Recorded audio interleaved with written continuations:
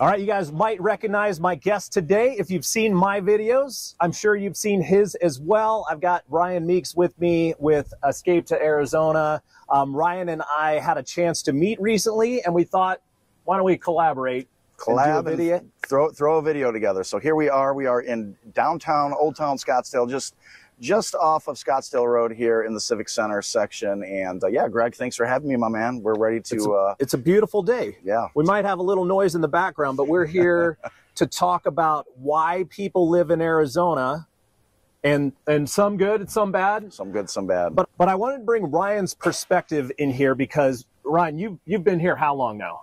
Now I've been here 6-7 years, somewhere in between there, and I've lost track of time actually because you know, it's just, man, the years are just flying by. You know, people getting older, kids getting older. It's crazy, but the time flies, especially when you have kids. Yeah, I've noticed that makes a big difference. And where did you come from? Came from Chicago, so some of you might know my story, but came from Chicago, and you know, like everybody else, you know, why are you moving here? It's either going to be because of work, relocation.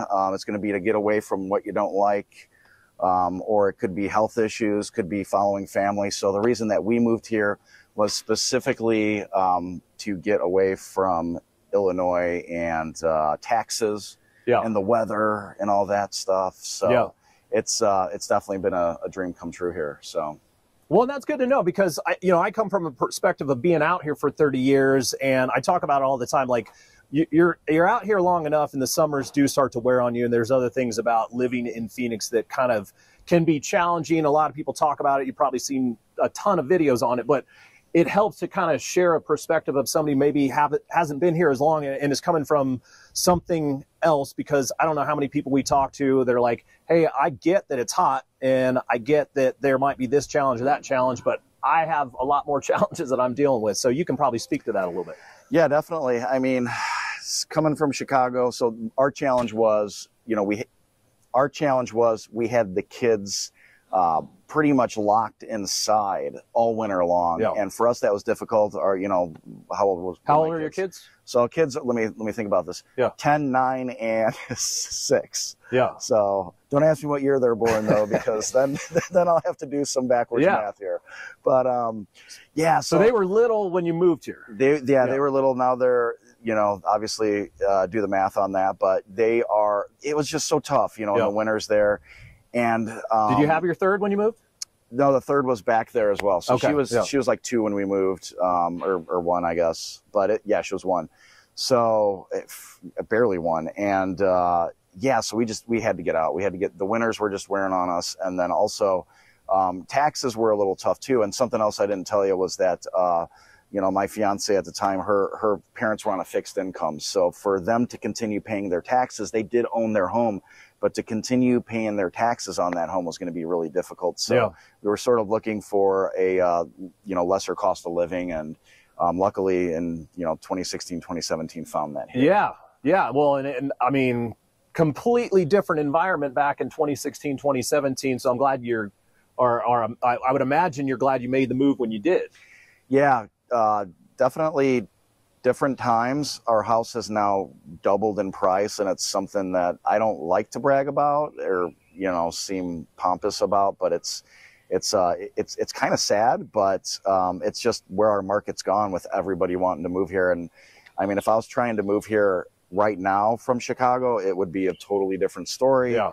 Definitely would be, you know, I think our house was $360 when I bought it, and it's gone up to about $700,000 right now. And yeah, we're just blessed that we made the move, and I call it my psychic abilities, that I was able to see, hey, we need to get to a better living situation. And, you know, we all know what's happened in the past few years and why people have been moving here. So yeah, definitely lucky to get out here. And even though, I mean, you know, obviously we've had the crazy, you know, things happen with the housing market here, with price increases, inflation happening everywhere. So we know that we're not the only ones here that are going through these challenges, and the people that are moving here now are still having those kind of same challenges from where they're coming from. So, you know, you talk to just as many people as I do, and we are constantly having these conversations of reasons why. And it's not as easy as it was for many people. A lot of people are having to try to figure out if it makes sense.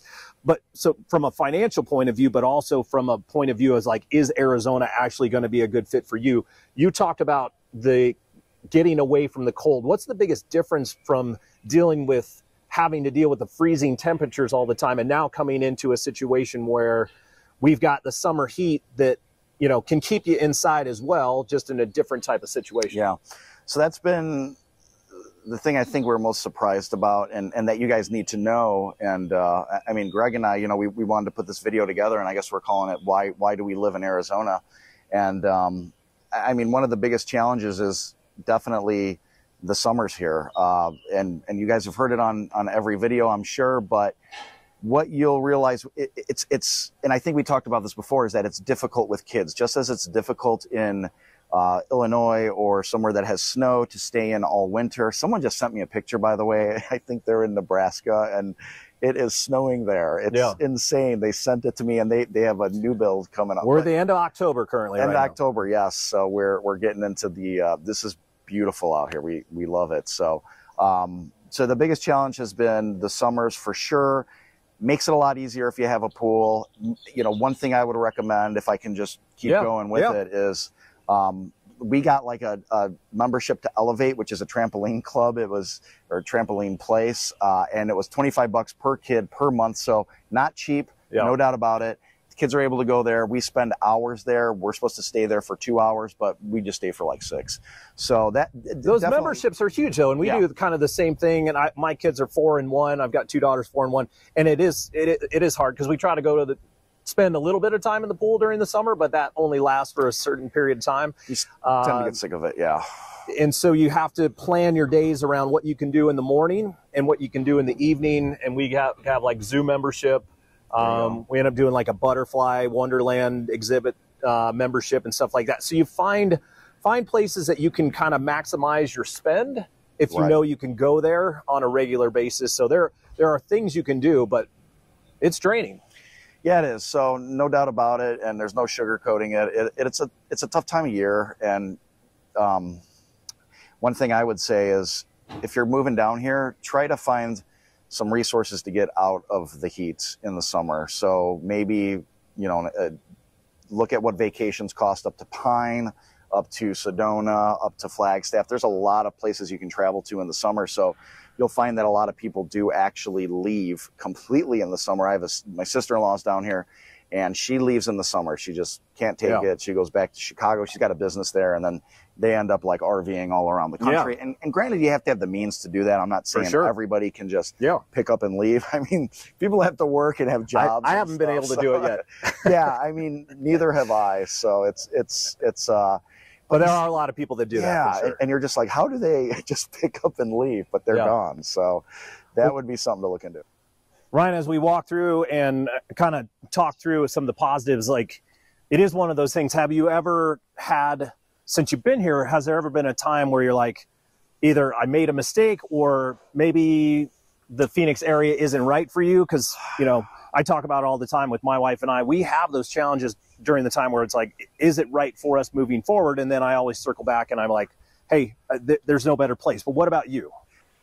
So I have thought about leaving. I think it's something that everybody thinks about, especially when they make a move. And with me and my family, the one thing we don't like, and we're doing it right now, is the walkability score. So I'm just in Gilbert. There's not a whole lot of places where you can just walk to a place like this. And right now we're in the Civic Center of Scottsdale. And if you live 2 blocks away, that's great. You can come out here, enjoy all this. We do have some walking trails in my community of Power Ranch, which I think makes up for it. But it's not like you can just walk and get a cup of coffee, or you can walk and go grocery shopping or anything like that. Let's go right here. But it's, you know, it still works for us, but we really do sort of miss just being able to walk. And where we used to live, get a slice of pizza. Back when I was a kid, rent a videotape. But that's the one thing I'd say I miss the most. It's a good point because you bring up, because it's like, there are so many different areas across the valley here, going into the East Valley, West Valley. I live 10 minutes away in Lower Arcadia here. It's just a different environment depending on where you go. But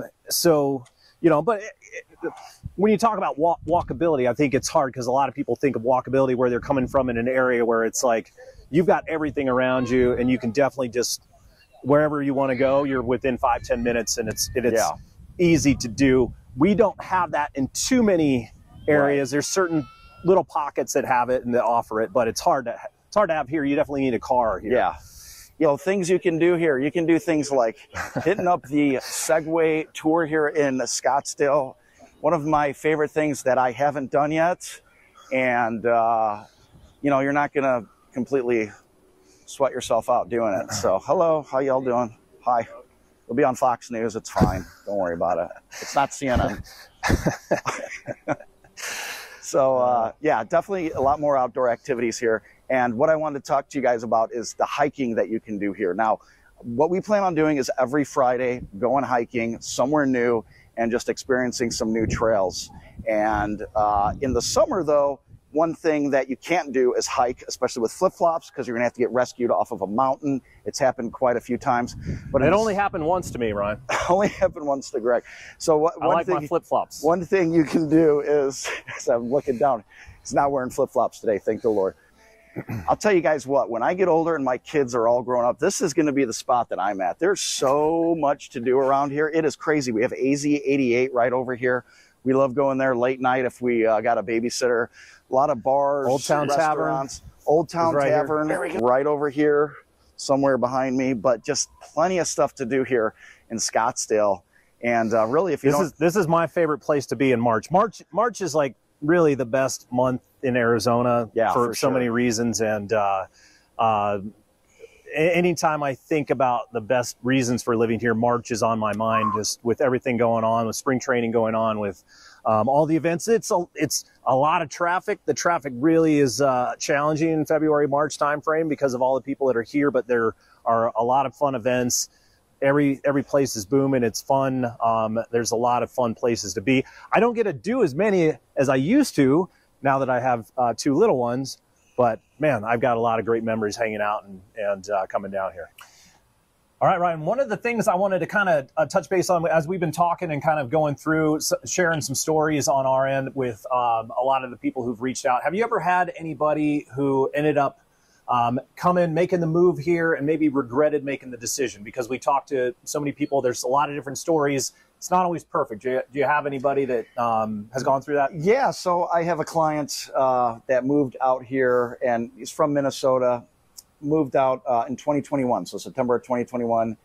Pretty difficult time to purchase, and as the prices were going up for homes, he kept having to move his search out further and further and further. Yeah. And what's pretty much a norm here is the further you get from the Phoenix metropolitan area, the lower the prices are going to be on homes. So. Right. Yeah, he lived here for, I want to say, about a year and then reached back out to me. And, we had been in communication. I like to say I keep in touch with my clients, and great family, love them to death. And after about a year, he decided, it just wasn't for them. So where did they end up going when they came out here? So when they moved out here, they moved to Magma Ranch, which is pretty much kind of on the Santan Valley Florence border. It's got a Florence address, but it's actually considered Santan Valley. I used to work there for back in 2005. So you know the spot, Yeah, it's crazy. That's far. So it's definitely I feel like it's a challenge because the further you are away from urban areas, living out here, in the summertime, just imagine your house being around nothing. Obviously, you have neighbors. He was in a community with a community pool.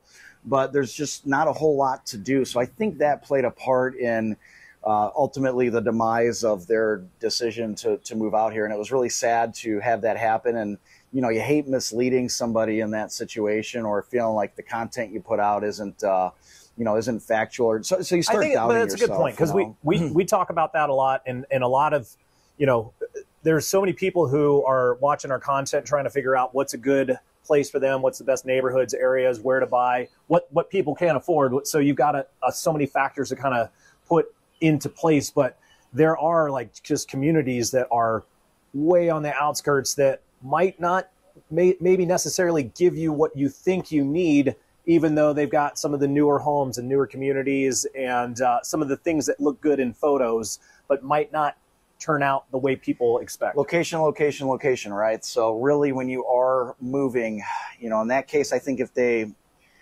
and that's another thing too, budget wise, you know, it just, things were going up so quickly, and you found people in 2020, 2021 purchased homes, and a lot of them regret the decisions that they've made, but you just had to get people, if they were relocating, you had to get them into homes. You had to go over appraised value. You had to waive a lot of contingencies. So there's a lot of people that are stuck now with golden handcuffs at, you know, 2.5%, 3%, 4%. And then they're also stuck with a home that maybe wasn't the best home for them. But man, when you're running and gunning and you got people from California moving out here going 200,000 over appraised value, a little bit extreme. Yeah, it's a difficult market. And a lot of people have gone through that too. I went through that same situation at that same time, because back then my wife and I, we were trying to figure out a home to purchase maybe up in like Flagstaff, and before the boom hit, and then we started making offers and we got blown out of the water. We weren't even close. We couldn't compete. And trust me, I think we felt the pain of like so many people who are coming out here going through the same thing, because, you know, there's a lot of people that have the means to do it, and totally understand when people are like, hey, this is where we want to be. So, but I do feel for a lot of the people who went through the challenges of not being able to compete, because I was in the same boat. As we kind of move around a little bit, I want to say, I mean, this has been fun. It's been good kind of cruising around, and I love this area. But I want to talk to people about some other pros, because we talk about the weather being the big pro and big con, but one of the other main things that I think people really like about living here in Phoenix, and one of the reasons why people choose to live here, is because of the diversity on where you can go within a couple hours. And when I say that, it's like, well, you got northern Arizona, whether that's Flagstaff, Sedona, going up to Prescott, going into the White Mountains. There's a lot of diversity. I don't know if you guys have spent a lot of time kind of covering ground in Arizona, in and out of Arizona. So we've been up north, getting out of the heat and stuff. We've been up to Flagstaff, Sedona. Every year we've been making a trip out of the North Pole experience in Flagstaff. I think we're done with that, though. The kids are getting a little bit. It's kind of the same deal. I haven't done that yet, so you have to tell me how it is. Yeah, it's fun. So I have a video of it on my YouTube channel. I'll watch that. So, you know, that's been great. And then, you know, Sedona is always nice. I mean, it feels almost like a tourist trap, though. So you got to really get there at the right time. It's busy, but it's like nowhere else you've seen, and it doesn't even feel like you're in Arizona. It's like driving into another dimension. Yeah, and really Sedona, I mean, that land, they shouldn't have even allowed homes to be built on, and they allowed it, and the people that live there are just so lucky, because that is a great location. So Sedona's awesome. Ryan will not sell a home because he's totally against it there. So if you want to buy in Sedona, you call me. Yeah, exactly. There you go. So that's great. Vegas is 4 or 5 hours away. I'd say more 4 hours. San Diego, same deal, 4 or 5 hours. Equidistant is Vegas. So 45 minutes. Ryan. 45 minutes flight. If you're gonna fly. So that's another great thing, is that you can really. You can get everywhere you need to go pretty quickly. And I know you like going down to Rocky Point. I wish I made it down there more, but I do. I'm a big fan of Rocky Point. I've gone down there 30 plus times, and just bringing the family down there recently with the 2 little ones. And a lot of people wonder, you know, is it safe to go down the Rocky Point? I've done a couple of videos on it. We love it. Yeah. We love it. And it's that's a whole other conversation as far as that goes, but it kind of speaks to some of the benefits, because even though the summers can be brutal here, there are a lot of places to get away, to kind of break up the monotony of what we have to go through. So obviously there's some pros and cons to living here. There's some things you got to think about before you make the move. But Greg, why do you love, because obviously we love living here, or we'd live somewhere else. We do have the means to do that. But why do you love living here? Yeah, I think, and that boils down to the beginning, the question that we talked about in the beginning. Why do we live here in Phoenix? And look, there's a lot of things I love, and there's a lot of things that I'm not a fan of. But when I do all of the when I take the time to like research other places that I could live, and I'm like, okay, yes, I like that. Yes, I like that. Yes, I like that. I think about all the other reasons that I might not like about moving here. And then I'm like, oh shit, I guess, excuse my language, but like, I always come back to like, I don't know if there's a better place that I would rather be. And I hate the summers. I'll be honest. I just don't like being here during the summer, and it's hard with kids. But when I do the math on whether or not it makes sense to move anywhere else, I just don't see a better place because of all the positives that we have. And it's easy to live here for 30 years and complain about it. You know, so yeah, I'm surprised I'm surprised you're. There's very few natives, right? And I'd almost call Greg a native because he's been here for so long. So it's just because everything's growing so rapidly. Gilbert, for instance, had what? I think Gilbert's doubled since 2010. I was just looking at statistics on Gilbert, Arizona, which now has 280,000 people. So, you know, chances are you're going to run into somebody that's relocated here. And, you know, there's a reason behind the fact that people are, you know, they're not natives because everybody loves coming here, living here. So it's great. What? Definitely. So the thing I love about living here and, you know, we had the choice we checked out San Diego and then we checked out here, and that was before, I guess California's always been a little crazy. And I hear that from my clients more so, not from my own observations. But, you know, the cost of living here just seemed to work out a lot better, even though home prices are expensive. The pros outweigh the cons in terms of the home prices, where we're at, the weather. Yes, we got to deal with the summer for a little bit, but definitely the place to be. I mean, I'm looking so forward to just these next 6-7 months where, you know, we're just going to enjoy life. And I have to pinch myself a lot, and I get goosebumps every time, you know, I see the McDowell Mountain Range in the background, and going hiking this Friday to some beautiful mountain ranges. I mean, couldn't do that in Illinois unless you went to Starved Rock or something. But it's just a dream living here, and you know, blessed that I made the move when I did, and here I am. Yeah. Well, I'm glad you're here, and I'm glad we had a chance to collaborate, make a video. If you guys have any questions, make sure to reach out to us. And if you want to see any future content, then make sure to check out both of our channels, and we're going to leave a video up in the link above. Make sure to check that out if you want to know more information about living here in Phoenix.